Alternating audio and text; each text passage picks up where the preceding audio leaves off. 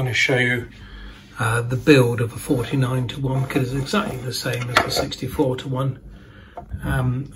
But as you can see, we've only got 14 turns. So there's 1, 2, 3, 4, 5, 6, 7, 8, 9, 10, 11, 12, 13, 14. Okay, 14 divided by 2, which is the first two coupling, is 7. 7 times 7, 49. So that's how a 49:1 works. And we've got our 100 puff 3 kV capacitor in there, just to help with the capacitance at the 10 and 20 megahertz bands. 10 and 20 megahertz? No, 10 and 20 meter bands. Okay, so we'll test that against the 64:1 in just a few moments. So this is the 64:1 which I made quite a few years back now. The bolts, or nuts, are beginning to rust, as you can see. It's a standard 64:1 with an earth stake. Okay, so this is using our 64:1 transformer, which I made 4 years ago now, maybe a little less. This one might have been the one I actually made 2 years ago, but I think it's the one I made 4 years ago. Anyway, either which way, it's my standard one, which I use on a day-to-day basis along with my DX Commander. And let me just wind it down to the beginning, if you like. That's good enough, isn't it? 90. Here we go. 1490. And just take a quick SWR there. I'll put it onto CW. We're using 10 watts, and our SWR will be red here. Okay, so that's roughly 1.12, yeah, 1.1, 1.2, something like that. And that's at 1490. So let's just wang it up the band somewhere in the middle, 200. Make sure there's nobody there. Yeah, that will do. And see what it's like there. Okay, slightly higher. That's roughly 1.3, 1 point, something like that. And we're going to wind it up to the top end of the band, 318, something like that. And there, as you can see, it's 1.5. Okay, so it's slightly long. It favours the lower frequencies. And let's wang it on to 7 megahertz. 40 meter band. Same trick. Let's just see what we're like here. Well, no movement. Okay, so that's 1:1 at 7180. Let's wang it down to 700 or thereabouts. Right at the lower end of the band. We'll do it there. See what we are. Again, absolutely no movement. So that's lovely. And let's wang it to the top of the band. For me at least, which is there. Ooh, let's go down. There we go. Flat as a pancake. Brilliant, so that covers the entire 40 meter band pretty flat. Let's go to 80 meters. Again, we'll put it on CW. We'll get to the bottom of the band, or at least for voice. 3600 thereabouts. and we are quite high. We're in 3, so let's wind it up, see where we are. Going up the band. There's 700 or thereabouts. Okay, so it's below 1.5. Waving a little bit, there's obviously a little bit of wind out there. And let's go to the top end of it. Oh wow, okay. So it's perfect for the voice band, which is what we want.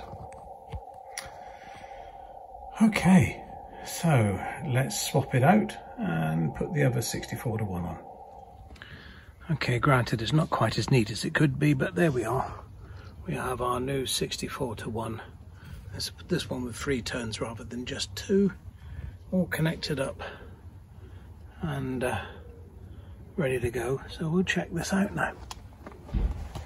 Okay, so this is with our 3-tone coupled 64:1, and this is the first time that I'm seeing this myself, so let's see.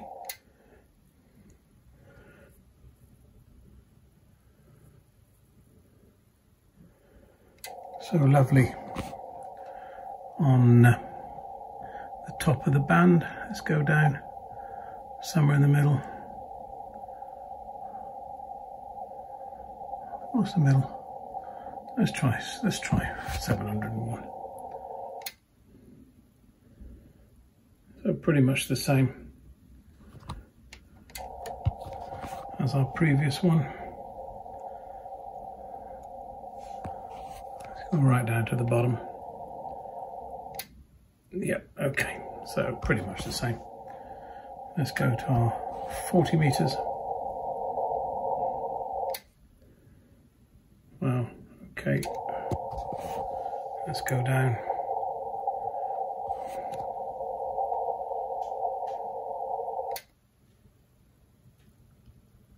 Okay. I suppose the real test is what it's going to be like on 20 meters. 1.5. Just shows the transformer's working exactly the same way. 1.5. Slightly worse, I think. 114.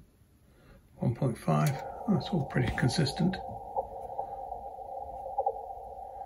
Let's stick in the middle of the band. 1.5. So maybe the capacitor is doing that, I don't know. Right, let's change it out for our 49:1. Okay, we'll put our 49:1 on this time.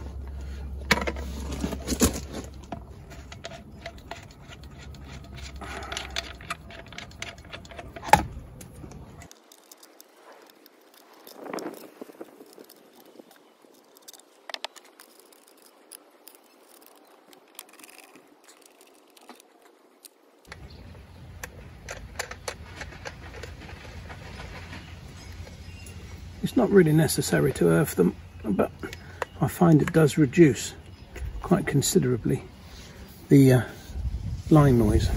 Anyway, right, next. Okay, I'm not quite sure what to expect here because the antenna's been cut for a 64:1, not for a 49:1. So anyway, let's have a press of the button and find out. So it's 7. What are we on about? 7.133. SWR is 0. Let's move it up the band. Top of it.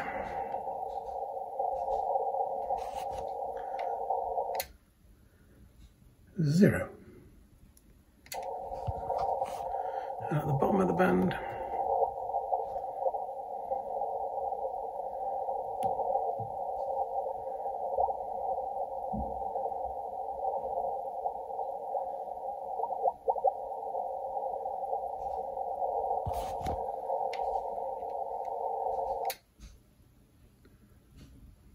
.12.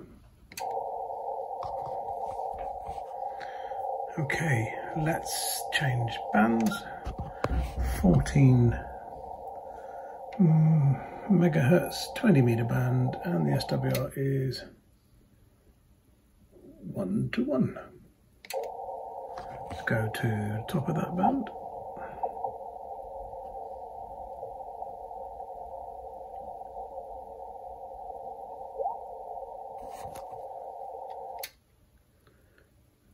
And it's quite good. Go to the bottom of the band.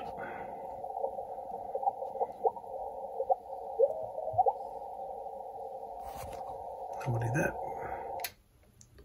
It's very good. Let's just jump it down to the 10 meters and see what it's like there. Interesting. Oh, it's not bad. 80 meters now. 80 meters. Nice and low.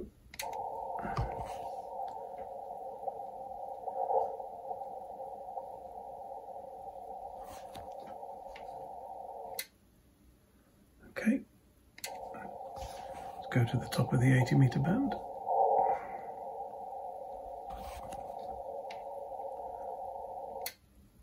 Wow. Very interesting. So which one of these transformers, the 64 to 1 with 2 turns, or 64 to 1 with 3 turns, or perhaps even the 49 to 1, so which is better? Well, jury's out.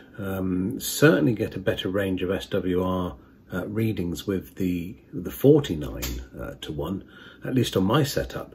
Remembering, of course, that I actually cut all of the NFED half waves radiator for a 64 to 1, but putting the 49 on to 1 onto it, I didn't need to readjust anything. It seemed to work just out of the can, if you like, and yeah, it had a better range of SWRs from the 10 meter band all the way down, as you've seen, to the 80 meter band. Whether that will translate into a better antenna as far as transmitting and receiving is concerned, I don't know yet. I think I'm going to have to do that in the next video. But anyway, here's a chart showing the results, and as you can see, there's not a lot in it, is there? Let's be honest about it.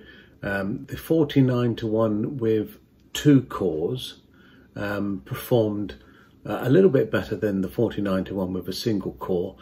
By core, I mean the 43 mix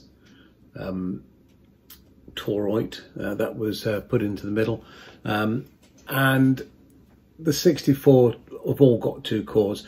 So yeah, the green areas is obviously where the best SWR is. The white areas are all good.